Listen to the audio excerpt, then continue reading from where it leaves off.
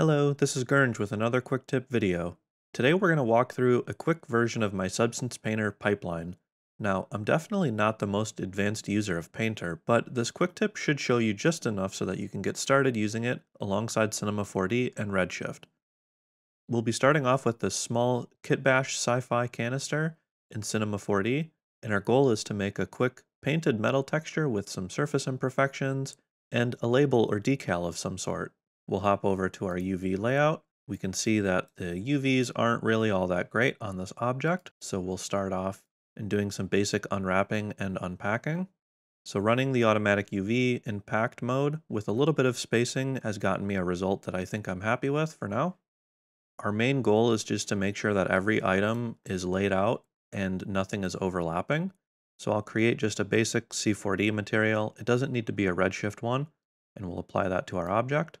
Now, if you're applying multiple materials to an object, it'll almost act as groups in Substance Painter, but we'll see more about that later. So things are looking good enough for what we'll need. I think I'm ready to export. We want to select FBX. We've got Substance Painter open, so we'll make a new file, and we'll navigate to that FBX. I like working in 4K resolution, and it's good habit to use the OpenGL normal format, which is what Redshift will want. So we've got our object loaded in. Now I've got a little bit different of a layout. If we had multiple objects or multiple materials all combined into one FBX, we would be able to toggle through them up here.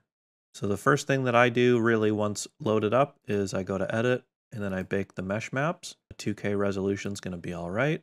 This step allows Painter to calculate lots of stuff like edges, curvature, and other useful things like normals, which we'll be able to use shortly.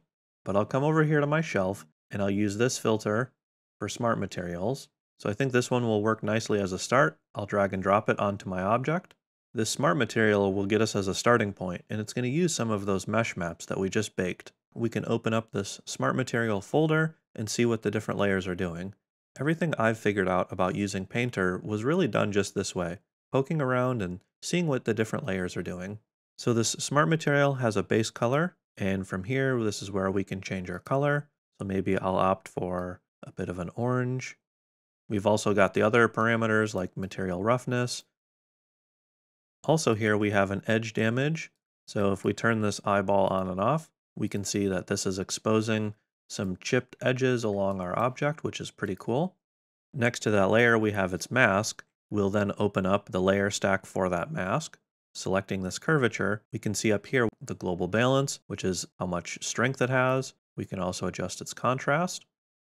So this curvature layer here is a generator or a smart mask in Painter. If we want to learn more about these, we can turn its eyeball off and then navigate over to this tab, which is where other smart mask presets live, and perhaps drag and drop a different one. I'm going to scroll down a bit and find some of the other components that make up this generator or smart mask, and perhaps try the random seed. If I want to use both of these in tandem, so maybe we'll try changing this top mask to an add blending mode, and the two of them will work together. I think that's looking pretty good. Since we got to keep this quick tip moving, let's add that decal. I'll navigate to this folder of images that I've got, and we can drag and drop this into the interface. This will bring up the import menu. So for right now, I can bring this in as a texture. I'll bring it in as my library. It'll pop up automatically over here in our textures menu, or we could search for it by name if we need to. Since my particular label has some color information as well as an alpha channel, I think I can bring it in just as a base color. Now it's a bit small, but we can resize it by hitting the scale tool or using this icon up here. As I'm scaling this up, I'm starting to see it fading a bit on the sides, and for right now, I think I can just up my projection depth. If I really wanted to, I could explore some of these other projection types, or I could edit the vertices. So this is kind of like using the warp tool or any of the corner pinning stuff in other Adobe programs. If I want to move it, I can use the surface tool, and this will move and sort of wrap around. I think that's looking pretty good.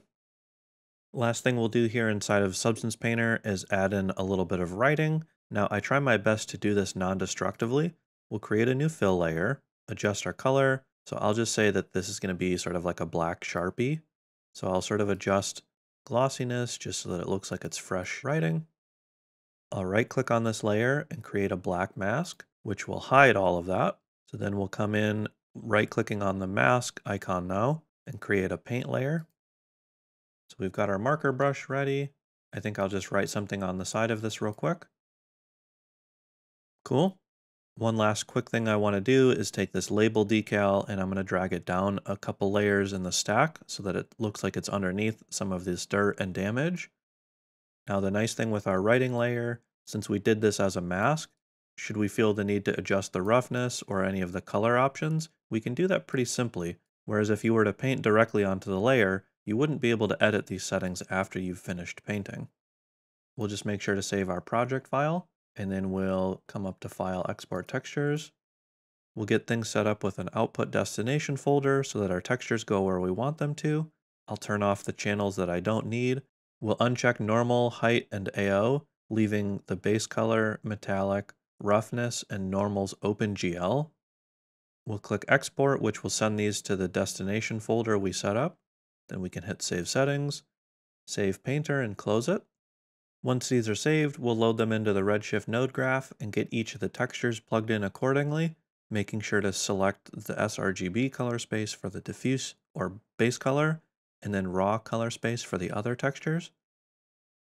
So starting up our render, we've got a simple dome light and a floor, and now that we've got our material and textures applied to this sci-fi canister, I think everything's looking pretty good. Alright, so I think that'll cover everything for this quick tip.